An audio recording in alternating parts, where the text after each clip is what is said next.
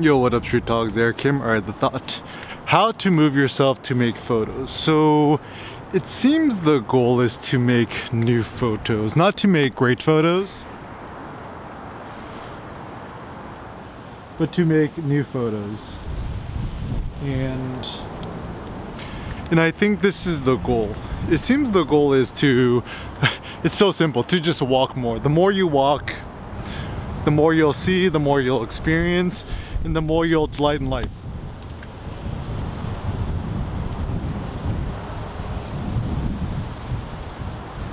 Nice little sunset here in Providence.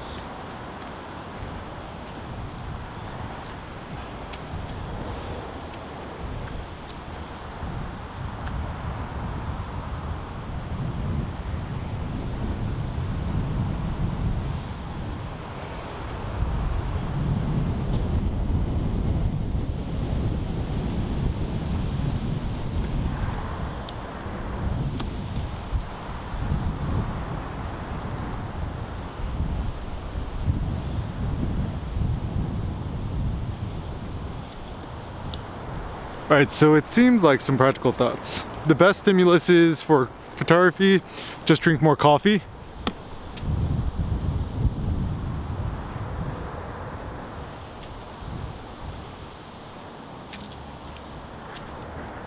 And also increasing the frequency in which you just kind of go outdoors and walk around. So obviously we're living in COVID times, whatever, but my thought is, I don't know, I don't think, for the most part, I don't really think COVID will ever go away.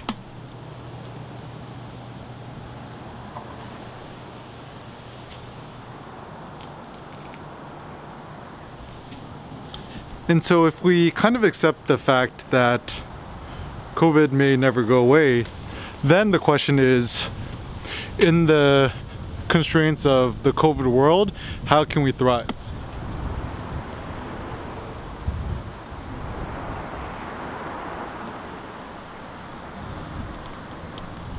So my thought is go out more, witness more, experience more, and you'll find more inspiration to shoot.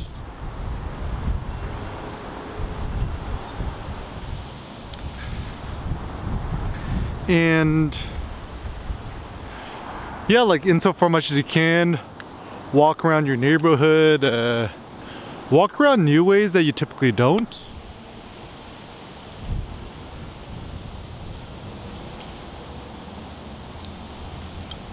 So taking novel paths. So we typically, you know, when we're driving our cars or, you know, walking, we almost always take the same walking path, but just kind of switch it up a little. This means rely less on Google Maps and more your intuition.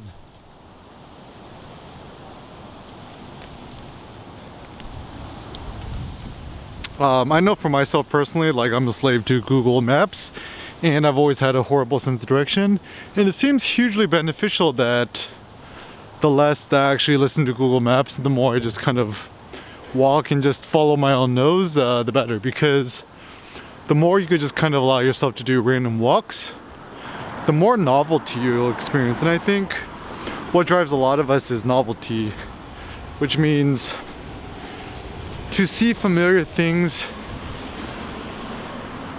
in like slightly novel, interesting ways.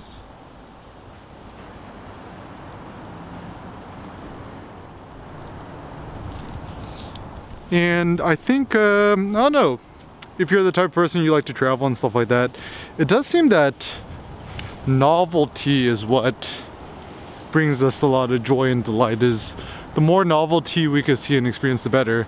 And another thing that I've realized is no matter how nice your house, your neighborhood, your environment, your city, whatever, sooner or later you're gonna kind of get bored of it. So you're gonna have to kind of switch up your routine. So doing new walking paths, visiting places you typically don't.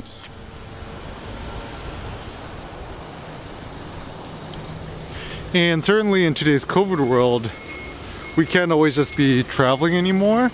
And so I think in some ways, we can allow ourselves to travel in different degrees. So going to certain neighborhoods in your town that you typically don't, and to just walk around a little bit differently, and to experience and maybe re-experience old sites in new ways.